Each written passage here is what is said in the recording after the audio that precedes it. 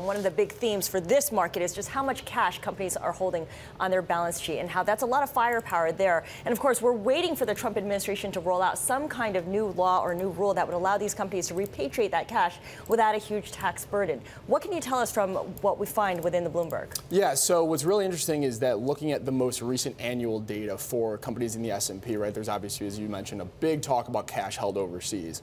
And so when you look at companies in the S&P, a lot of that cash, it's right around $1 trillion, a little bit less than $1 trillion for the S&P. And so what's interesting about that is when you think about how much of that cash will actually come back, right, if we have a tax holiday, so to speak, a lot of that cash actually won't, depending on what the foreign operations are, right? So you might actually hold assets. I'm actually looking at this right now in terms of the cash held overseas. This is an equity screening function that you brought to us. You can see Apple here, $216 billion, Microsoft, $108 billion, Google, $86. This is a lot of money over there. No, it's a lot of money, definitely. And you want to be able to look at these companies from where they actually have exposure, right? So some of the reason why they hold this cash overseas is because they're funding operations over there. Maybe they're investing in CapEx over there, so there's not as much incentive to bring all of that cash back over if we see a tax holiday.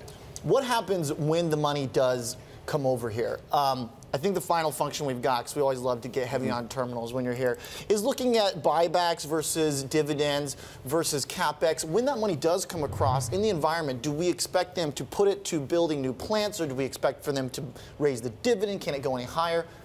Can we speculate on that? Do we know? Sure. So if you actually, the chart that you've pulled up here basically shows the S&Ps on the bottom there in blue. The top three lines essentially look at companies that focus on buybacks, the dividend growers, you could say, and then capital expenditure. So buybacks in white, you got dividend in orange, both beating not only the S&P but also the companies that spend the most on CapEx. Right, exactly. And so over the last 3 years or so, too, that's kind of shifted towards more the dividend growers actually outperforming. But I think the big picture here is that when that cash does come back, back over here, you want to see what historically a company has done, what some of the growth prospects are for these companies. If they don't have if it's not very capital intensive, some of it might go more towards dividend growth, buybacks versus some of the more capital intensive industries. So definitely something you want to look at, because all three of those indices outperformed the S&P since 2009.